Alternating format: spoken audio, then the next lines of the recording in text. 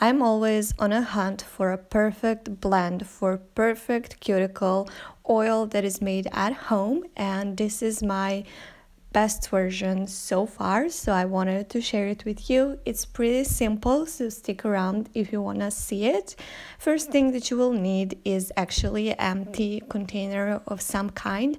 I will be using cleaned out bottle of my base coat that I always used. I just cleaned it out with some acetone and warm water, and that's it. And I'm going to pour my oils into it.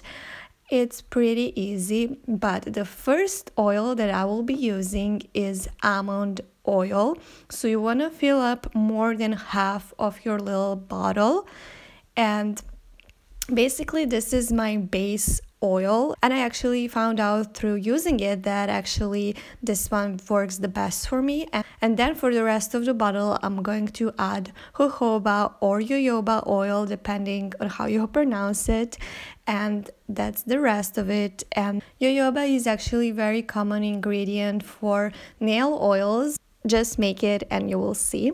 And once that is done, I'm going to close my little bottle, and I'm going to shake it up because it comes like this, because jojoba oil is harder than almond oil. So just shake it up to blend everything perfectly, and you're all set to go.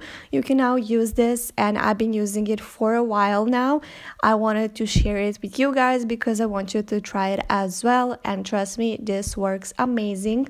If I come up with new blend, I will let you know, but this one so far is the best one I have made yet. Hope you guys enjoyed this video. Let me know what you think in comments, and thank you so much for your time. Never let anyone dull your sparkle. Bye!